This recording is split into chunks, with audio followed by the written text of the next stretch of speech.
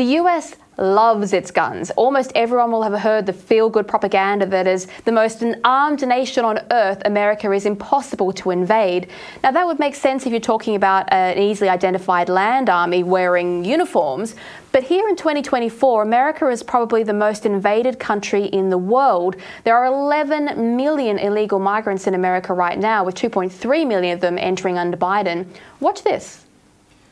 I came out before midnight. There were dozens of these migrants from all around the world who are camping out here with fires. It's chilly out here, again, waiting for Border Patrol to pick them up. This is right off of Interstate 8 out here in San Diego County, a main thoroughfare. There was not a single Border Patrol agent out here for hours when I was out here. All these people waiting to be picked up, some from China, some from Turkey, some from Central America. They were just waiting. Here's some of what they had to say when I talked to them. Take a listen. Where are you guys from? Turkey. Where are you guys from? ¿De dónde son? Ecuador. Where are you guys from? China. What city in the U.S. do you want to go to? Los Angeles. Los Angeles. L.A.? Los Angeles, okay.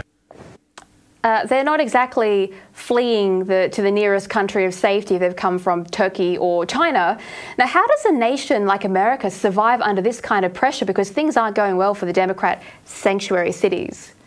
No, that's right. It's really interesting too that the Mexicans traditionally are the asylum seekers who are trying to cross.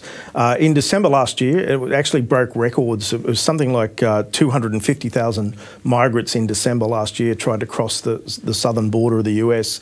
It reduced to about 124,000 in January.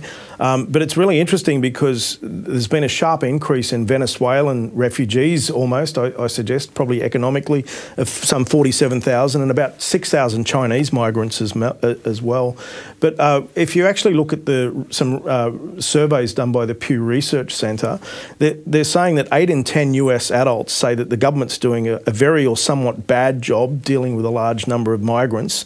And it's nearly as many say the situation is a crisis, which is some 45%, or a major problem, 32% for the US. So obviously the US people are not real happy with this. And I think it's a major failure on the part, particularly of the Biden administration.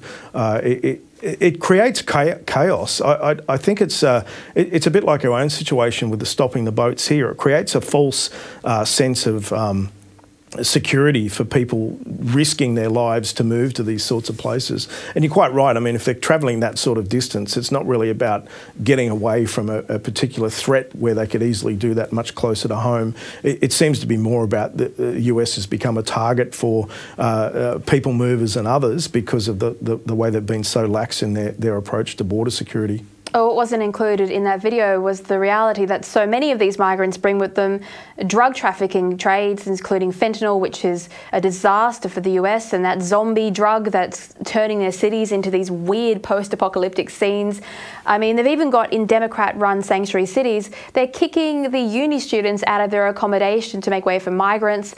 And there was one incident the other day where they closed a special needs school so they could house migrants there, and still the Democrats think, oh yeah, this is totally fine, nothing could, go wrong with this.